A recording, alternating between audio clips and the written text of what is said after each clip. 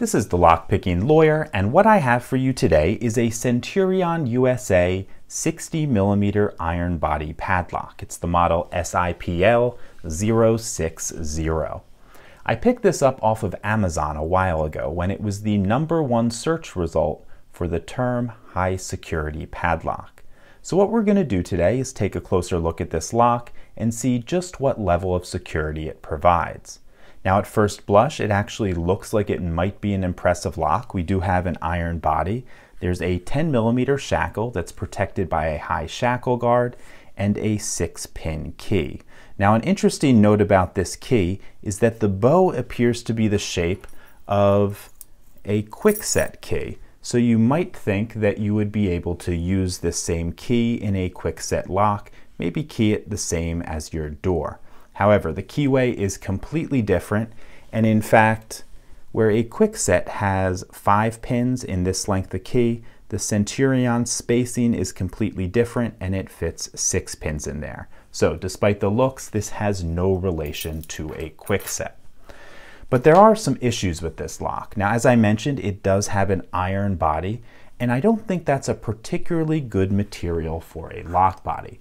The problem is that iron has all of the corrosion problems that you would find in a steel padlock, but none of the strength that you would get from a steel padlock. Conversely, it's a relatively soft material like brass or aluminum, but it doesn't have the corrosion resistance of those materials.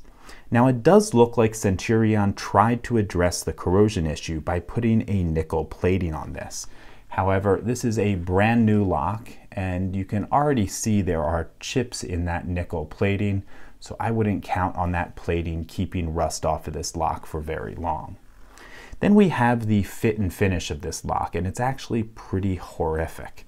If we look carefully just at the machining we can see at the top, you can see it looks like they absolutely chewed through this material. Definitely they were not using sharp tools, and some of the edges are so sharp, like this one right here, you can literally cut yourself on them.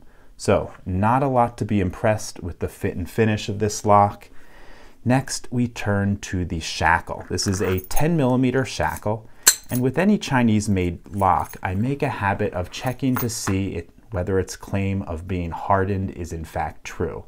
And I do that by taking a file and just running it across it a couple times. And on this lock, I did exactly that, and you can see we got a pretty deep groove into the shackle.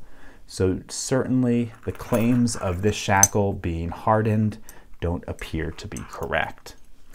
Now there's one other, I'll say unforgivable problem with this padlock, but I'm not going to show you that until after we see what it takes to pick this lock open. So let's get some picks out. I'm going to use top of the keyway tension with this little wiper insert, and you get this 18 thousandths Peterson standard hook. Okay, little counter rotation on 1, counter rotation on 2, got him set, counter rotation on 3, nothing on 4, counter rotation on 5, nothing on 6, back to the beginning. Little counter rotation on 1, on 2, and we got him open. So definitely some spools in here, at least 4 in slots 1, 2, 3, and 5, I think it was. But don't be impressed yet, because there is a big problem that will let anyone get into this quickly. And it's not the fact that we don't have a ball bearing locking mechanism. This does have spring-loaded locking pawls in there, but you really can't get to them to open it up because of this high shackle guard, so I'll give them a pass on that. The problem has to do with the construction of this lock. Now in many padlocks, you'll have a removable core like this that's set into the lock body, and you can see that the body of the core and the body of the padlock are separate. This does not have a removable lock, and the body of the core and the padlock are actually the same thing. So in making this lock, what they do is they drill straight from the top all the way down this really wide padlock, And that's where they insert the driver pins, the key pins, the springs, and then they cap it off with a little rod. Now we've got a ton of space here, so you need to fill it up somehow, and that's where they made the mistake. You essentially have two options. The first is to put a really long rod in there and a short spring, or you can put a short rod and a long spring. And the latter appears to be what they did in this Centurion. The problem with that is that when you leave a ton of room in this channel, there is enough space to lift both the driver pin and the key pin above the shear line and open the lock up. And they actually make tools just for doing that. They're called comb picks. And the way you use it is insert it into the keyway. Sometimes it can be an issue, but if you rock it, it's not too hard, as is the case here. Once you get it into position, you lift it up like that and turn it, and we just open this lock. Let me show you that one more time. Get it into position, lift it up, turn, and we open this up almost as fast as if we had the key.